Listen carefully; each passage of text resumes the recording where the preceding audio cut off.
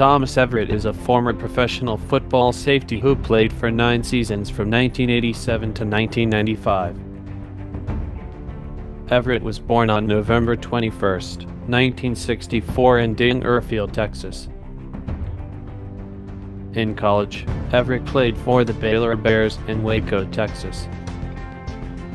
In 1985, he was named All-SWC and was named Southwest Conference Defensive Player of the Year.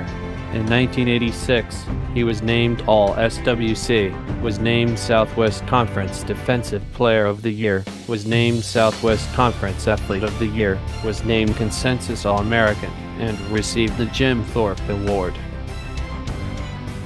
Everett was drafted by the Pittsburgh Steelers in 1987 in the 4th round as the 94th overall pick. Over 9 seasons, Everett played for the Pittsburgh Steelers, the Dallas Cowboys, and the Tampa Bay Buccaneers. He was a one-time Pro Bowler.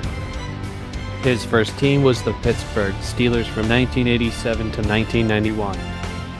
His second team was the Dallas Cowboys from 1992 to 1993.